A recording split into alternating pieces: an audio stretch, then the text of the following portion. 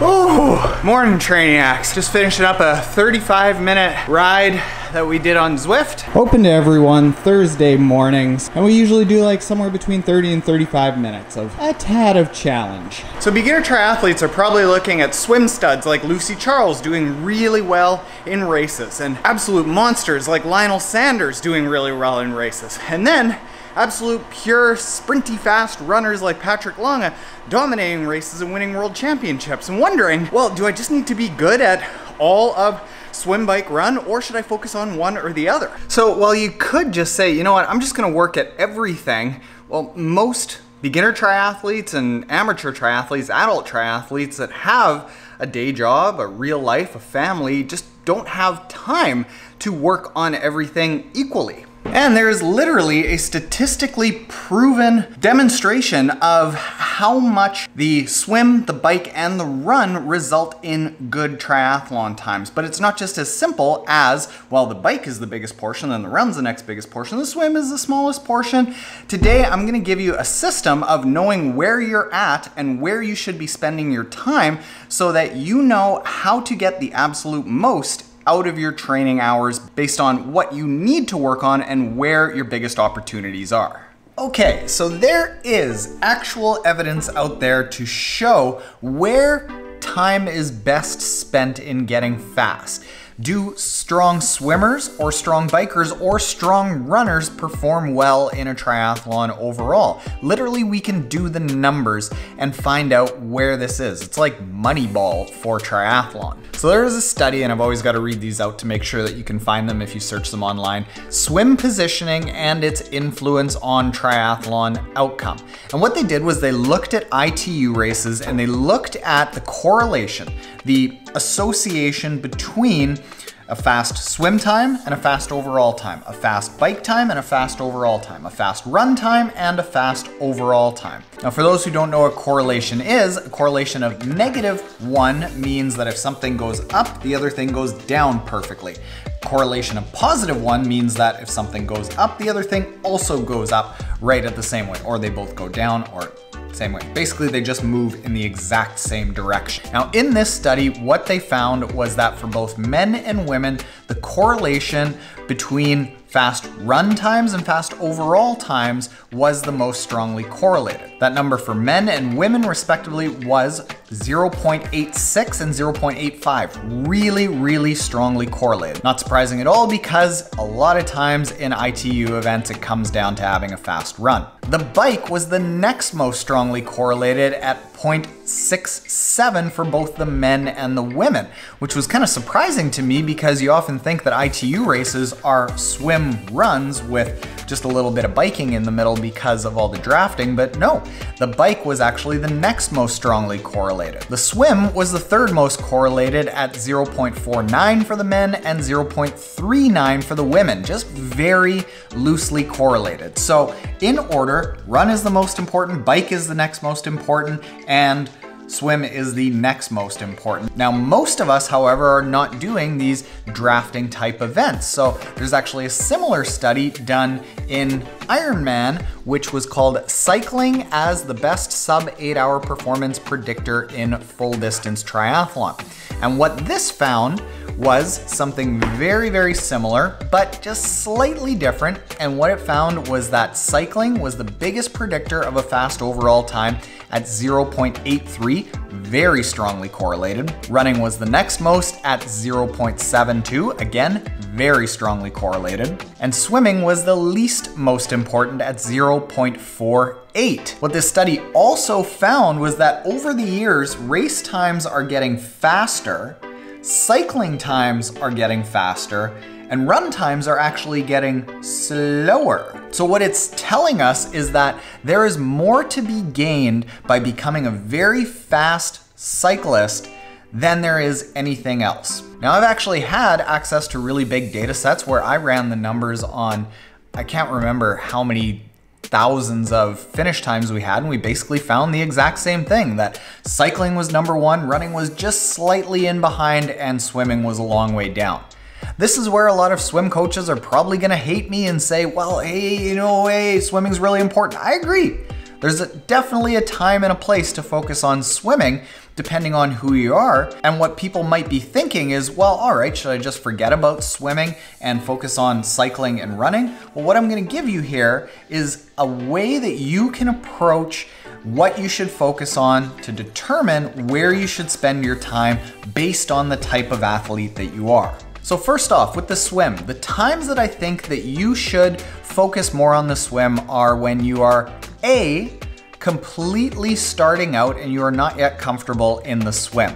The reason for this is you can't really win the race in a swim, but you can definitely lose the race in a swim if you have a really bad experience and you burn yourself out or you freak out. Your heart rate will shoot so high that you aren't going to be able to control that swim and it's going to ruin the rest of the race. This is a situation where I think that actually working on comfort and capability in the water with something like our Triathlon Swimming Foundations book will really help out, because you could just learn how to be comfortable in the water and then cruise. And you know what? If you swim really easily, you're probably gonna go about as fast as if you hammered it, because us age group triathletes tend not to move that much faster in open water when we work that much harder. The other time that I think it makes a lot of sense to focus on the swim is if you become a pro triathlete, and making those swim packs and saving a lot of energy is a really, really big factor. For people that are anywhere in the middle, if you are comfortable with swimming and you aren't a pro and you just want to be faster, I actually say put your swim on kind of autopilot, where you're swimming 2, maybe 3 times a week, doing some triathlon specific swimming to make sure that you are prepared for the different gear changes that happen in a swim, with the intensity going up and down, being able to sight in the water, being able to go from horizontal to vertical and be able to run with things like deck ups. But once you're at that point, there isn't a huge amount to be gained by continuing to swim a lot. And in my experience, you need to swim upwards of 5 to 6 times a week to really experience a lot of gains. And if you're swimming that much, that's gonna take away from a lot of bike and run training where you can gain a lot of time. So now moving on to the bike or the run, and listening to these studies, you might say, well, hey, all these studies are saying that the bike is so much more important. Should I just spend that much more time on the bike and forget about the run? Or, you know what, hey, I'm a really weak runner and I need to work on my run. Which run is right? Well, I'll actually say both. Let's say you are equally good at the bike and the run, and you progress at roughly an even rate between the bike and the run. In that case, focus more on the bike because it's a larger percentage of the race. And in my experience, it's less reliant on biomechanics for actually improving. I think that if you can just suffer really good, and you've got a decent ability to go in and hurt in a few workouts, the amount of return that you get from suffering on the bike is a lot better than the return that you get from suffering in the run, which is a little bit more dependent on your biomechanics. But let's say you are a different person where you're already fairly decent in the bike, and this is where I was in, say, 2017. My bike times were roughly around 2:30, 2:40 in a half Ironman. My run times were around 1:40 in a half Ironman. So I was kind of in a similar place between the two. And you can actually, if you're doing Ironman races, go to obstri.com and you can see what your DPI score is. Like, how are you relative to the field? And you can take a look and see if your bike and run is balanced relative to the field. Like, let's say they're both at 85, that means that you're equally good in both. Or if you're in a case where one is 85 and the other one's 70, well, you know that the lower one is something that you've got to work on. So let's say you're somebody who comes from a run background and really needs to work on the bike. Well, then definitely work on the bike. If you are the opposite athlete who you're really strong on the bike and you're not so good on the run, this is where I was in 2019, where I got my bike times down to 2:13 over the course of a half Ironman, but my run times were only, I think, 1:33. So I had more room to go on the run. It was just harder for me to progress, but once you get to a 2:13 90K bike, there isn't a ton of benefit. Maybe I could have shaved off a few extra minutes, but I probably could have saved 5 to 10 minutes on the run based on what I was doing relative to the field. Another thing to keep in mind is that, let's say the run is just slightly behind the bike and you're thinking, oh, well, maybe I should get the run up there. something to keep in mind in this case is that a fast run doesn't necessarily help biking, but a really, really strong bike ability does help your run ability because you're gonna get off the bike that much fresher. This is where I was when I actually raced Challenge Roth in 2019, and I held back on the bike a lot and then kind of let it out on the run. And if you look at my performance relative to the field, the run is where I picked up the most amount of time on the people that were around me. And when I talked to my coach at the time, Dr. Dan Plews, he said that my standout performance was the run. And then he said, the next question is, was that standout performance on the run because you were that much stronger on the run or that much stronger on the bike?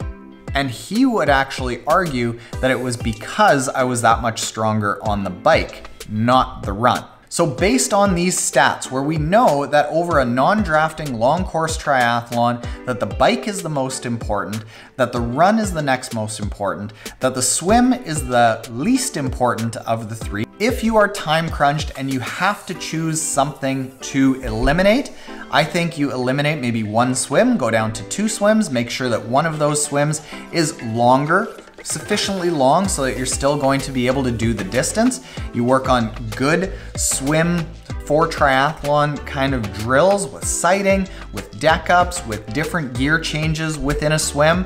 And then you focus most of your time on the bike followed by the run. All throughout this, I'll add in a little bit of bonus at almost every single point, all the way down to only doing 4 workouts a week. I think you still keep in a strength session, because for us aging triathletes, actually having strength in there and doing less of swim, bike, run will actually improve your times, as opposed to doing only swim, bike, run and no strength. Just again, studies show that by doing less endurance training and adding in strength, you're actually going to be able to perform a lot better. So Trainiacs, I hope that that helps. I know that it's not an exact system, but this video would be 2 hours long to give you the exact system, maybe more. If you're looking for the exact system about when to go in on certain things, whether it is the swim, the bike, the run, what times of year you should do that, where you should put in strength, all of that, you can go look at our training plans at app.mymotive.com. Within about 60-90 seconds, boom, you get a customized training plan based on your goals, your schedule, with the workouts that you want to do, all customized for you and planned for you throughout the year to build you up so that you can get to your endurance adventures feeling confident that you're gonna have a good race. So check that out, app.mymotive.com. You can check it out for free for 2 weeks. And if you aren't already subscribed, hit the subscribe button below. Later, Trainiacs.